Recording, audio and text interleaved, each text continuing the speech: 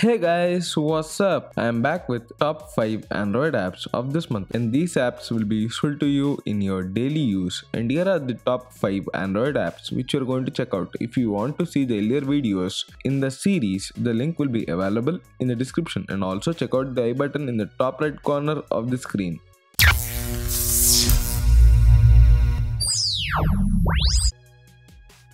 The first app on the list is Power Toggles, and this app allows you to place an advanced set of setting toggles and app shortcuts either under your notification bar or on your home screen. And these toggles come in handy when you want a minimal mess on your setup, but it requires root access to certain shortcuts. And in the app, we can find more than 40 custom toggles, and these toggles look good under your notification bar.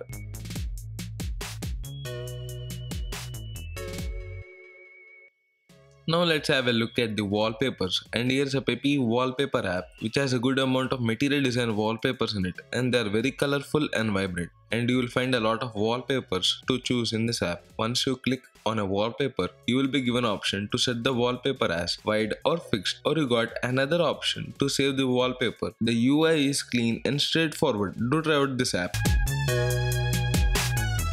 Here is an app which is called as Volume Slider, and this app allows you to adjust the volume of your device, and you can do that by just sliding on the edge of the screen. It increases or decreases the volume on your device. This volume slider is not only for media, but you can also use it for notification, ringer volume, system volume. Another cool thing it can also do is it can adjust the screen brightness. And make sure you check out this app in the Play Store.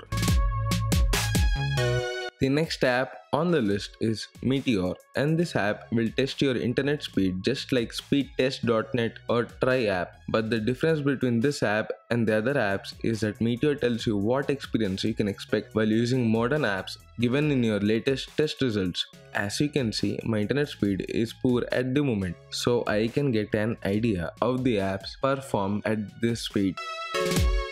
The last app on the list is Twilight, and I am almost using this app from the past 2 months, and this app is mostly for the people who find themselves struggling to sleep at night. Nowadays, most of the people use smartphones before going to sleep, so by just a click, you can adjust the intensity and dim the screen, and the app actually places a filter across the screen. The best thing about this app is that it adapts automatically to the time of the day. But if you are struggling to get sleep each night, then Twilight may just be a solution to you. So guys, if you like this video, give us a thumbs up and feel free to leave a comment down below which app did you like, or comment down below which apps can make up into this list, and you can freely subscribe to my YouTube channel for more videos like this, and don't forget to follow us on the social media links given below in the description for more tech news.